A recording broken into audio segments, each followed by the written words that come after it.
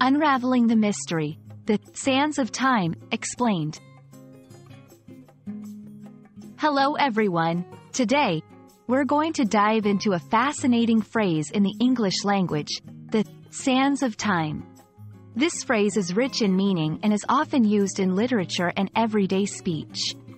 Let's explore what it means and how you can use it in your conversations. The phrase, sands of time, has its roots in ancient imagery. It refers to the hourglass, a timekeeping device used before the invention of mechanical clocks. The hourglass contains sand that flows from one bulb to another, measuring the passage of time. This visual representation has become a powerful metaphor for the inevitable and continuous passage of time.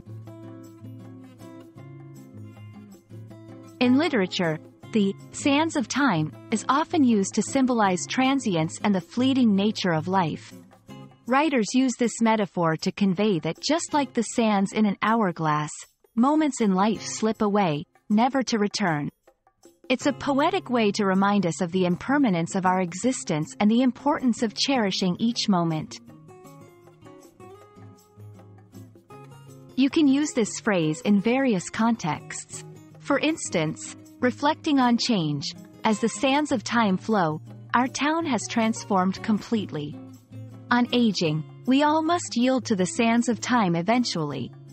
Reminiscing, looking through these old photos, I realize how quickly the sands of time have passed. It's important not to confuse the sands of time with literal sand. This phrase is always metaphorical, relating to time and its effects, not the physical substance of sand. The sands of time is a beautiful and thought-provoking metaphor in the English language. It reminds us of the relentless march of time and the value of each moment. I hope this video has helped you understand and appreciate this phrase. Remember, time is precious. Let's make the most of it.